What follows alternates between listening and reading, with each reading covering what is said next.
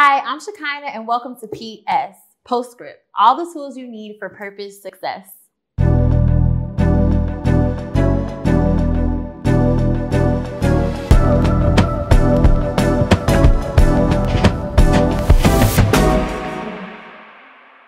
Hi, I'm Shekinah and welcome to PS.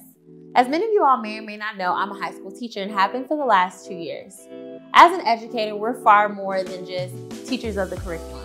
We are our students' life coach, counselor, mentor, support system, advocate, all of these things and more when it comes to our interaction with them on a day-to-day basis. Because of COVID-19, those interactions are a lot more limited now. And with those limitations go the opportunity to be able to have those face-to-face interactions that could possibly change their lives. Last year, a group of students approached me with concerns about things that they weren't prepared for after high school. They presented me with a list of items that they knew about but didn't have enough knowledge about to be successful after their high school career. This series is purposed and inspired by you. My whole goal is to make sure that you understand and know these items just like I promised you would. And that's exactly what I plan to do. Through this series of conversations, I hope that you're inspired, prepared, and ignited with a fire that allows you to be the leaders that I know you can be for our future. This is for you. Thank you, Miss Lee. One of the biggest things and most important tools you need for success is confidence and identity. And today I have the lovely and amazing Genesis here to discuss with us all of the different things that will allow you to grow and empower yourself. And I don't know what I'm saying, so I'm gonna start over again. Okay, awesome. All right. One of the biggest and most important tools for success is confidence and identity. It's the first step to you stepping into your purpose, figuring out what the game plan should be, and how you can implement it to have the life that you always dreamed of. Today I have with me Miss Genesis. She's an 11th grader stepping into her best self, discovering her identity, building her confidence, and today we're going to be discussing what that looks like and how she got there.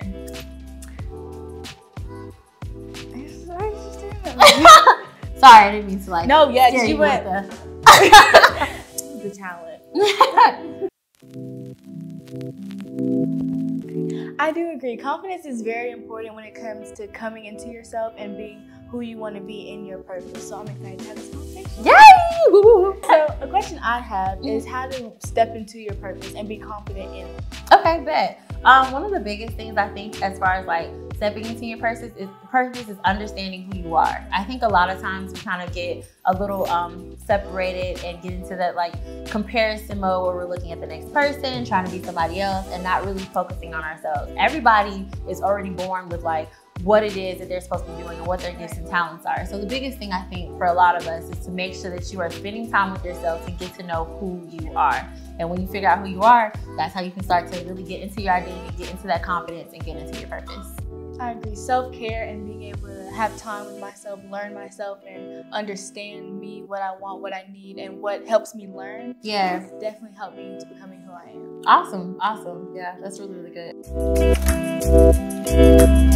We were talking about, earlier we were talking about goals. Right. So if you could break down how we make goals or how to kind of follow through with that short-term and long-term, I think that would be really beneficial. Okay, awesome. This is great. Okay, so basically, for the short-term and the long-term goals, that's where that time that you were just saying self-care, taking care of yourself, getting to know yourself, self-reflection. That is where those short-term and long-term goals come from. And when you're developing those goals, you kind of just take the limits off of your mind. I think a lot of times we look at things like finances, where we're from, what our family's done, hasn't done, and things like that, and it takes away from the opportunity for people to really be able to put their biggest and most creative dreams out there and their most creative ideas and experiences and really put them on paper and create them for themselves. So when it comes to us making these goals, the first thing I would say is to take the limits off of your thoughts. Then after that, whatever it is, write it down. Whatever it is, write it down. Whether it be you're making a vision board or you're putting it in a notebook or journaling. Awesome, yeah, or journaling too. Like you kind of want to make sure that you're writing that stuff down. And then lastly, once you do it, always revisit it. Make sure it's something that you do consistently. Goals are ones that you can have your short-term ones, you can have your long-term ones. But at the end of the day, what accomplishes them is consistent work towards them and consistent steps towards them. And I think the biggest thing is making sure that people stay consistent. I agree with that, because most people automatically put themselves into a box they have to fit in. But why have a box? Right. When you are really expressing yourself, trying to come into your purpose, you don't need restrictions or boxes or trying to fit in where you get it. Just be yourself truly and 100%, and then you'll really be overall happy. Yeah. Absolutely. Okay, so I know in my experience, did you hear that? Okay, I'm sorry. I always start. So I know in my experiences, when it becomes coming into your purpose and expressing yourself, you aren't very comfortable because you're thinking of what will he think, what will she think, what will they think. So what do you have on a comfortable way to step into your purpose or kind of put your toe in the water before you're fully who you really can be? Right. That's awesome. I think one of the biggest things is like trying things. I think we're scared. We get really afraid of like trying to be a part of a club or trying to start our own business, or even getting into conversations with people that we don't know. That can all be like really, really scary. So I think sometimes if we allow ourselves the opportunity to just, get with someone, talk to somebody that you never met before, get involved in clubs that we've never been in before, all those things will really, really help with that process. And I also think too, if you if you give yourself the opportunity to spend time trying these things and give yourself a chance, it can take everything else to the next level. It's all about like building that confidence. Like, okay, well, I tried out for this team and that worked out pretty well. So maybe I should try out for this too. Or I spoke to this person, that conversation went really good. I learned a lot. Maybe I should try this more often. Baby steps. Right, baby steps. Right. Yeah. And then before you know it, you're learning new information, learning new people, learning new things about yourself, and being able to grow into your best self. Okay, so because I think writing it down is the best way to go.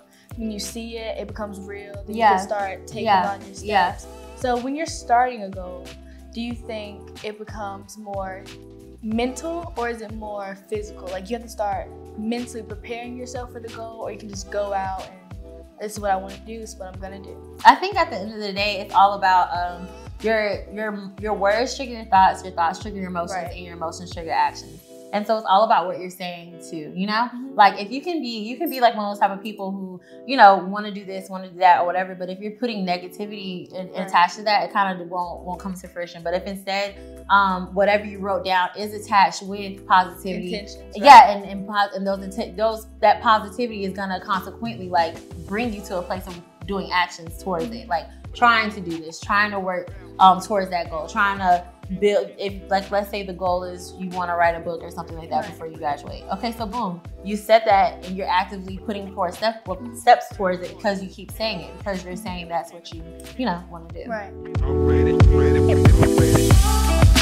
So when we were talking about the confidence, that also comes with, when you put out something, you're going to get positive and negative things. Right. So how do you deal with, you have a certain confidence about yourself where you don't need the validation or the always pat on the back, or you're doing a great job to be able to, I can still do this without that constantly. I think that comes with time. Right. I think it comes with time. And it comes with that whole like trying things first aspect. Like I think sometimes what happens is we get into places where we don't allow ourselves the space to try something. And so then once you kind of start trying it, that confidence is going to start to build. Once that confidence starts to build with one thing, it just goes on to the next one and the next one and the next one. It just keeps going.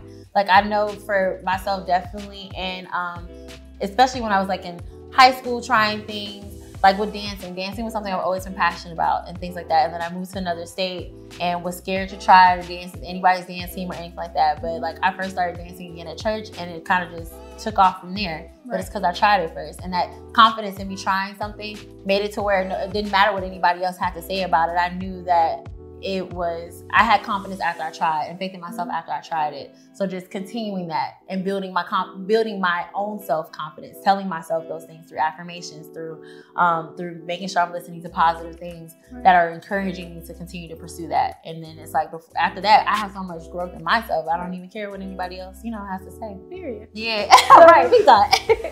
When it comes to, you said you started in church. What about people who don't have that outlet? You don't have a church. I don't have a supportive mom or a supportive dad or whatever the case may be. What would you suggest to be for me to really feel like I want to be in my purpose, or I have an idea and I want to get this done, but I don't feel like anybody's in my corner? Well, I think one of the biggest things is you take that first step. of faith. You see what I'm saying? Or take that first step of faith in yourself in general. And what happens is, as soon as you take that first step, everything else falls into place. And that's everything from who you didn't expect, the conversations you never had before, people just popping up out of nowhere because you put enough energy out there towards it. You have to have, right, exactly, law of attraction. You have to have enough faith in what is in you, you know? And then that energy, that drive, that faith in what's in you, people see it, whether you realize it or not. It's somebody that's always watching. And so then from them seeing that energy, from them seeing that drive, it kind of just encourages them to want to support it. I know when I first established PurposedJoy, it legit was a party that I had at my house for a Valentine's Day thing or whatever the case. And it kept growing and building, but it was because people that I didn't even expect, you know, people that I knew or kind of cool with or whatever the case, just kind of like, hey, I appreciate what you're doing. Like, how can I help? And it just kept growing from there, and it's still growing to this day that same way. So I kind of feel like with anything, you got to have enough faith in what it is inside you that you want to do. And then once you have that faith and that fire gets bright enough, people are going to see it, and not just see it, but want to support it. Yeah. I think when you're in your purpose and on your trail and on your path, it's needed. Yeah. Whatever your purpose is needed by someone. It's understood by someone. It's not going to be everybody's cup of tea, but somebody really is going to like it. And it's necessary for somebody out there. Yeah. So I definitely agree with that. Absolutely. And so I have a couple questions for you, dear student Genesis. What a couple. Okay. But anyway, I'm sorry. I'm weird. As you're going into your 11th grade year and things like that, and you're developing yourself, what can people do that are like, who want to be advocates, who want to help, who want to encourage and things like that, like people that are maybe a little bit older than you or whatever the case? What do you feel like is the thing you need most? Okay, so actually I love that question because many people don't ask what you need. They automatically assume like, I don't know, maybe you need more time studying, you need more time this, when it's like, what I need is I need a comfortable space. I need things to be normalized. I want it to be normal for me to come home and be like, I didn't have a good day. I don't have to put on a strong face and I'd be like, how was school? Oh, it was fine. That's normal. That's not what I need. I need it to be safe space where I can be like, it wasn't okay. Or I need the school system and school in general. It shouldn't be normal to go to school, come home and cry.